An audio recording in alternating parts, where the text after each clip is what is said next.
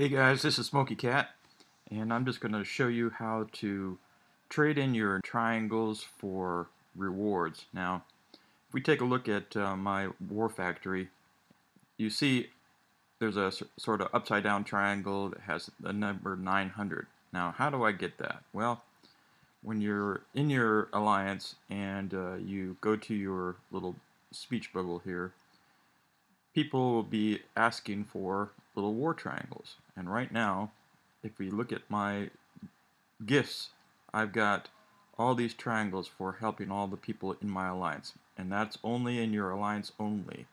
The other thing is that when you click on Strike Force rewards or gold purchases or anything like that, you tap them and they give you 50 advanced materials or triangles, I call them, but they are called advanced materials, and you'll get 50 for every one of those boxes you open from your members in your alliance. I highly recommend being an alliance because you can level up a lot faster. So, go back to my War Factory. This is SmokeyCat, my second account, and I'm going to click on this last reward. You have the options to turn in your triangles for War Factory components, for elite caches, which you get 3 items, for guard tower rockets, or sometimes there's the Patriot missiles are there. You can get a component cache where you can get some War Factory components, but when I've clicked on that, I've only gotten like 3 or 4. Really not worth it. So the best thing to do is to save up advanced components up to the 900 mark. And here you can get one of 3 things. You can get a level 10 stealth generator, which usually takes, if you see here, usually takes 14 of each of your War Factory components, which are, if you don't battle a lot, getting a stealth generator can be expensive. Now, I don't have even the little blue circles to even get a stealth generator. So I usually save up my triangles. And the triangles, or the advanced materials, are easy to get. Come from your alliance guys, and I'm going to click on this reward. So you can get the stealth generator, you can get the AirMed drone hive, and that's a level 6 AirMed drone hive, or you can get a level 3 ion cannon. For you small HQ members, you can get access to these high-level War Factory buildings by saving up your triangles. So I'm going to go ahead and purchase this. This is my 900 triangles. It goes right into my War Factory, and we'll take a look at what I have there. So I've already built up a level 7 ion cannon, but this is my level 6 AirMed drone hive, which really helps in repairing your base when you're under attack. And I don't have any other components there. So, the War Factory triangles, or the advanced materials as we call them, are only available to HQ7s. So I'm going to go and switch to one of my accounts that does not have a War Factory. Okay, so here we are at SmokeyCat 5, and you can look around my base. I have nothing, no War Factory. And if we go to try to build one and get over here to operations, War Factory level 7 HQ required.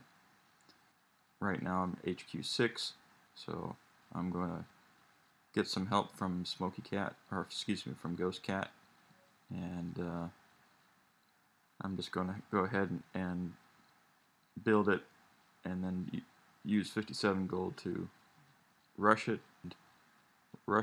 again. So you can see here that the War Factory, when you unlock HQ7, you can get access to your War Factory, use it and get your components in quick match, or the triangles or advanced materials. This will give me a few things, but the War Factory is the most important. And now it says, hey, we want you to build a War Factory. going to go ahead and put it right here and build it. It's going to take 3 hours. I'm going to speed that up. Congratulations, you now have a war factory. Create new combat buildings and boosts. And you click on here and it goes through a thing that wants you to create a free stealth generator. So we build that, takes 3 seconds. And now we click on the war factory and that component gets loaded into the war factory and we want to go check it out. And this lasts for 5 days, this stealth generator. And this is one of the things you can build with your triangles. And I'm going to, it really wants me to build it and put it somewhere. You can actually save it if you want to. You can wait until you are in a strong battle and you can save it until you want to. The little helper thing will go away. So it's up to you whether you use it now or later. I'm actually going to save it because I don't really need it right now. So how do you do that? It wants you to load something. Okay, so the stealth generator, it wants you to bring the stealth generator and build something. Well, actually you don't have to do that. You can actually use something else in your war factory to build. So like if I were to take this and put it on this here, and now the request to build your stealth factory has gone away because you did use something from the war factory. But now, even though I did not have a war factory, it still was collecting advanced materials. So I could put out a request to all my other alliance members. Alright, I'm going to switch back to SmokeyCat. So here we are back at SmokeyCat. And of the 3 things that you can build from the war factory triangles or advanced materials, let's go ahead and go and get our Airmed drone hive, and we are going to build that.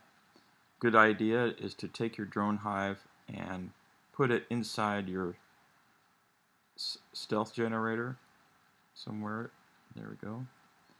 And so now I've got 2 of the components that you can build with the triangles. So you have the level 10 stealth generator, the level 6 drone hive, and on my base I have an ion cannon that I built with my war factory, and so it's the level 6 ion cannon.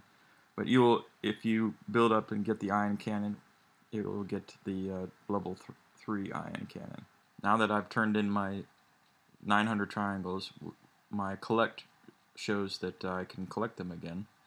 They expire, and you notice earlier that when we used one of the crates to start Strike Force, we used the crate. It gave me 50 triangles, but since I had not used them, we can see that they did not collect in here. So it's always a good idea to use up your 900 triangles so that you can get your 50 triangles for every one of those Star Force crates.